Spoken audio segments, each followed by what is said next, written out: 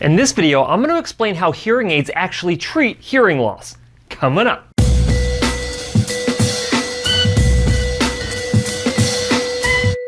Hi, I'm Cliff Olson, Doctor of Audiology and founder of Applied Hearing Solutions in Anthem, Arizona. And on this channel, I cover a bunch of hearing-related information to help make you a better informed consumer. So if you're into that, consider hitting the subscribe button. Hearing aids aren't the best treatment option for some types of hearing loss, but they are the best treatment option for most types of hearing loss. So whether or not you have hearing loss related to age or genetic factors or even noise exposure, treatment with hearing aids is usually your best and only treatment option, and hearing aids are really good at treating these types of hearing losses. But what are hearing aids actually doing? Well, contrary to popular belief, hearing aids don't just amplify all sounds. It's much more precise than that. Hearing aids have the capability of amplifying certain areas that you need and not amplifying other areas that you don't.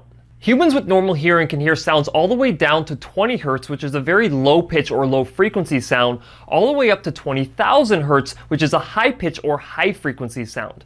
You can kind of think of this like a piano keyboard. All of the keys on the left side of the keyboard are low pitch, and as you work your way up to the right side of the piano keyboard, you get to higher pitches. Most individuals with hearing loss will have a loss in some of these ranges, but not all of them. So when you're treating these individuals, you need to make sure that you amplify the areas correctly that you need and not amplify the areas that you don't. In order to illustrate this, let's take a look at an audiogram that we would obtain by giving you a hearing test. This audiogram shows the hearing thresholds of the right ear as indicated by the red circles. The lower you see these circles on the graph, the poorer the hearing is.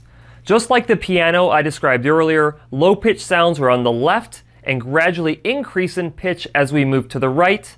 In terms of severity, the hearing in this individual's right ear ranges from normal hearing in the low pitches to a moderate hearing loss in the high pitches. We would basically call this a high-frequency hearing loss because virtually all of the hearing loss is isolated to the high-frequency areas of the graph.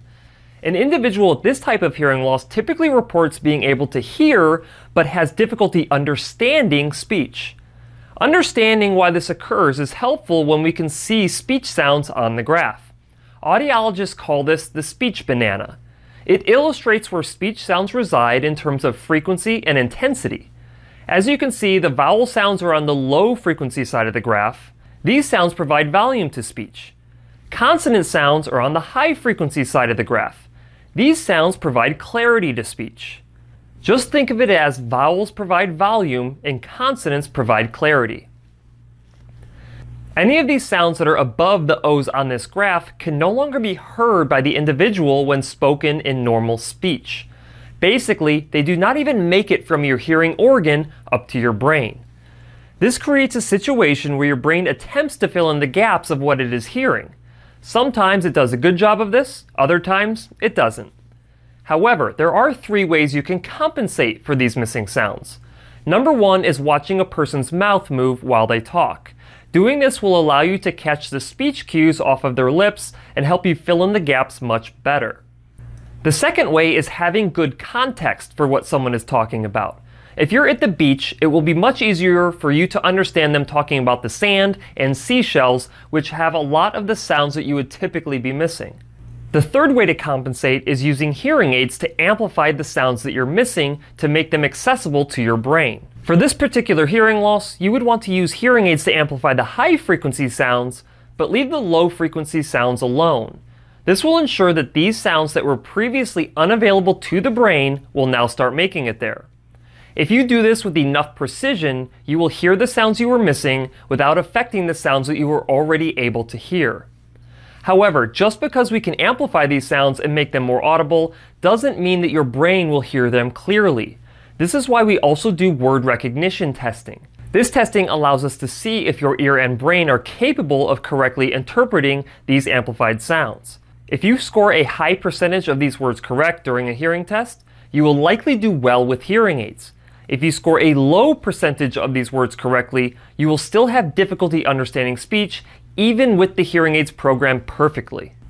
So now you should have a better idea of what hearing aids are actually doing in order to help you if you have a hearing loss. They are designed to amplify the sounds that you need and make them accessible to your brain without affecting the sounds that you already hear well. However, the only way to ensure that your hearing aids are giving you the right amount of amplification in the right places is to have real ear measurement performed on them.